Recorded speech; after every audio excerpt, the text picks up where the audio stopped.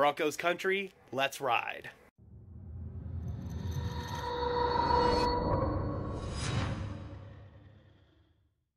Hello everyone and welcome to Denver Broncos Syndicate, part of the Sports Syndicate family of channels. I am your host, Gage Madrid. It's game day, everyone. Tonight officially marks a new era in Broncos country with a new head coach, new franchise quarterback, and new ownership. This is not only Russell Wilson's Broncos debut, it is his highly anticipated return to Seattle, where he spent the first 10 years of his career and, as Broncos fans well know, won a Super Bowl. If the Broncos want to pick up a victory today, I feel that there are going to be three keys for them to do so.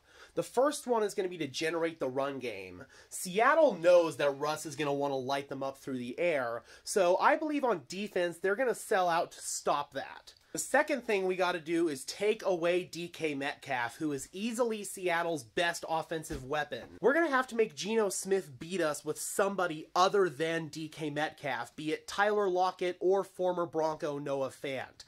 If we take away DK Metcalf, that is going to significantly cripple the Seahawks offense. The third key for a Denver Broncos victory is going to be to get after Geno Smith.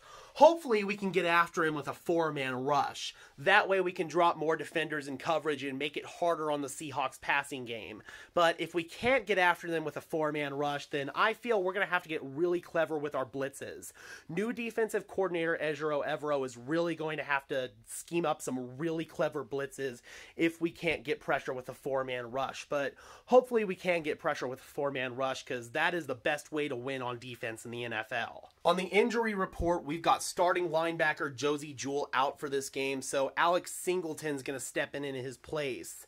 Jonas Griffith is ready to go, however, from his elbow dislocation, so we do have one of our starting linebackers for this game. Players listed as questionable for the Broncos include KJ Hamler, Billy Turner, and Randy Gregory, but I highly anticipate that all three of them are going to play. I'm curious, Broncos country, what is your excitement level for tonight's game, and what is your final score prediction? Drop those comments down below. I would love to hear from you. Be sure to leave a like on this video, as well as subscribe and ring the bell so these videos appear in your notification feed.